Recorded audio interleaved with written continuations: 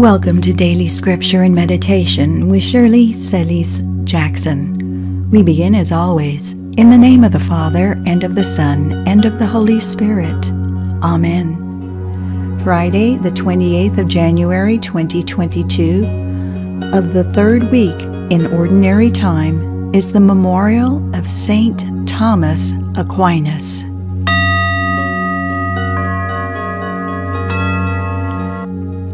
Our daily prayer. Lord Jesus, fill me with your Holy Spirit and transform me into the Christ-like holiness you desire. Increase my zeal for your kingdom and instill in me a holy desire to live for your greater glory. Amen.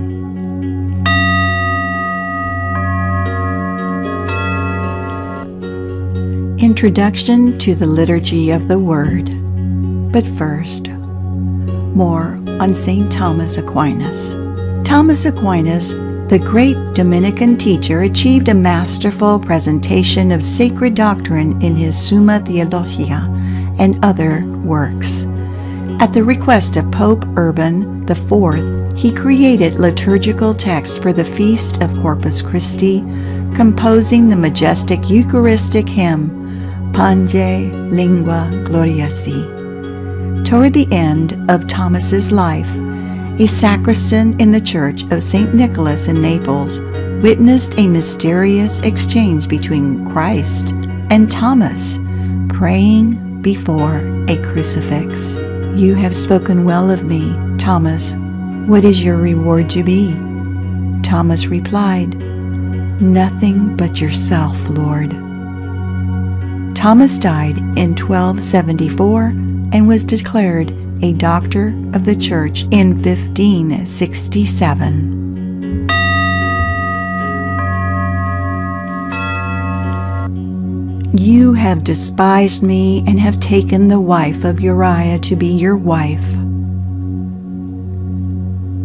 A reading from the second book of Samuel, chapter 11, verse 1.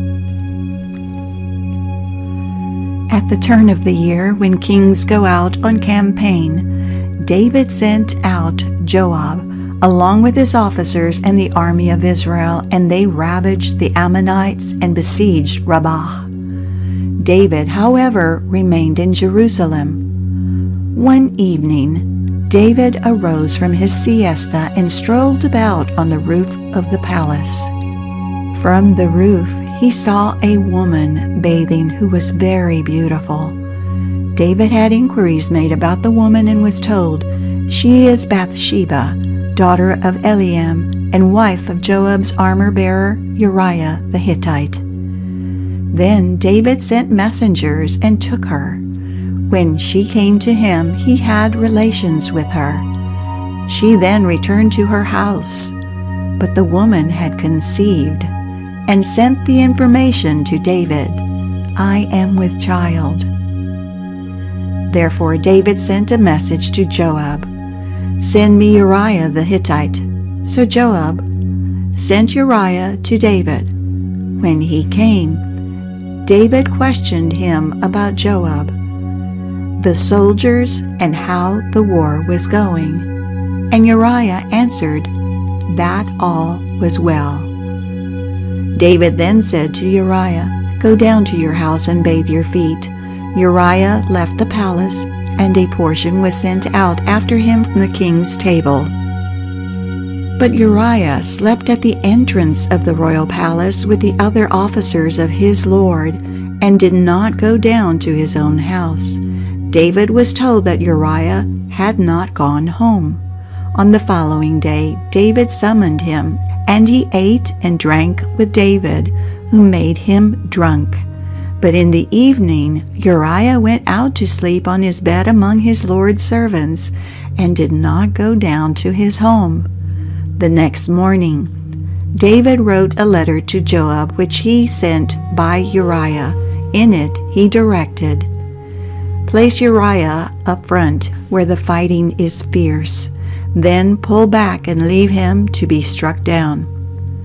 So while Joab was besieging the city, he assigned Uriah to a place where he knew the defenders were strong. When the men of the city made a sortie against Joab, some officers of David's army fell, and among them Uriah the Hittite died. The word of the Lord. Thanks be to God.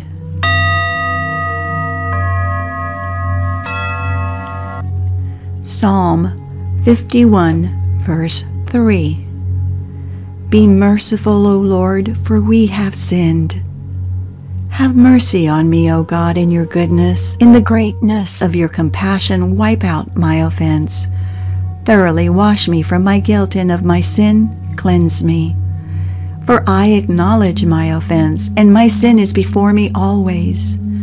Against you only have I sinned, and done what is evil in your sight. I have done such evil in your sight that you are just in your sentence, blameless when you condemned. True, I was born guilty, a sinner, even as my mother conceived me. Let me hear the sounds of joy and gladness.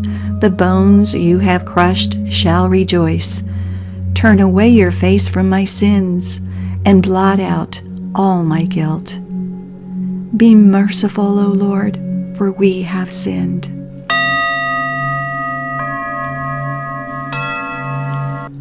Alleluia, alleluia, alleluia. Blessed are you, Father, Lord of heaven and earth. You have revealed to little ones the mysteries of the kingdom. Alleluia, alleluia, alleluia.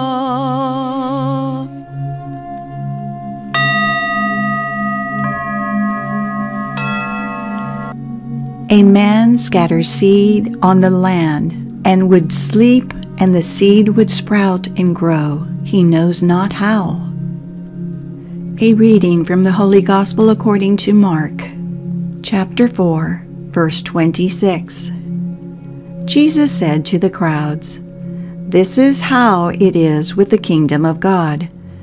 It is as if a man were to scatter seed on the land, and would sleep and rise night and day, and the seed would sprout and grow, he knows not how. Of its own accord the land yields fruit, first the blade, then the ear, then the full grain in the ear. And when the grain is ripe, he wields the sickle at once, for the harvest has come." He said, "To what shall we compare the kingdom of God, or what parable can we use for it? It is like a mustard seed that, when it is sown in the ground, is the smallest of all the seeds on the earth.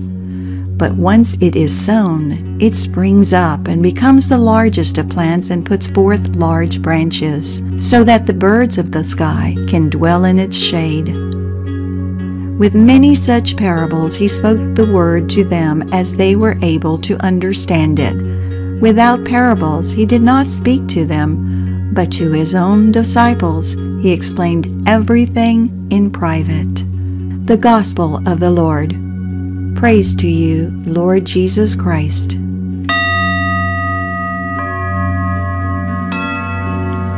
Our meditation.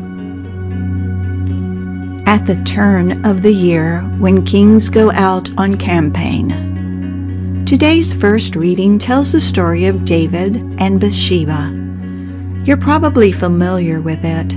David spies Bathsheba bathing and begins to lust after her. He has her brought to him, and their encounter results in Bathsheba becoming pregnant. To hide his guilt, David conspires to have her husband killed so that he could take her as one of his many wives. But how did it all start? The first verse of the reading tells us something interesting. It was the turn of the year, the time when kings would go out on campaign with their armies. All the kings went every year. But where was David? At home, taking siestas and strolling about on the roof of the palace. 2 Samuel 11:2.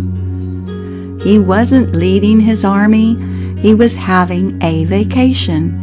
and that's when he discovered the beautiful Bathsheba. Now, vacations aren't bad, but David's downward spiral began because he wasn't doing what he should have been doing in the first place. Unfaithfulness to his duties led to even more unfaithfulness, and that can happen to us too. God, in His grace, calls us and gives us certain structures and rhythms to our lives that are meant to help us grow in virtue. We have our prayer times, Mass, and even the demands of our jobs or vocations. There's a kind of protection in staying faithful to these guardrails. David might very well have become bored with his springtime forays onto the battlefield every year, even though he protected the people God had given him to lead. We too might think we're just doing our same old daily routines. We might wonder, how important are they anyway? But faithfulness protects us. God uses even our ordinary habits to lift us up and shelter us from temptation. Are you being faithful to what God is calling you to do, or are you getting bored and wandering off? You can find joy even in your mundane tasks or repetitive duties because God is there. So try to approach each routine task with a desire to please God. He will bless your faithfulness and pour out His grace to draw you closer to Him. Lord, help me to follow You faithfully.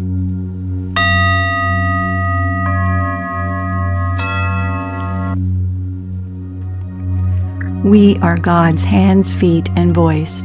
May His peace rest upon you as you go and announce the gospel of the Lord in your words and deeds. Thank you for joining today. Abundant blessings upon you and yours. Amen. We close as always in the name of the Father, and of the Son, and of the Holy Spirit. Amen. Hello, I'm Shirley, residential realtor for many years. As a professional, I welcome and encourage you to contact me whether you are buying or selling a home. Or if you know like-minded people like yourself that you want me to help guide through this overwhelming process. Whether in the Dallas Metroplex or across the country, I'd love to assist in your real estate needs.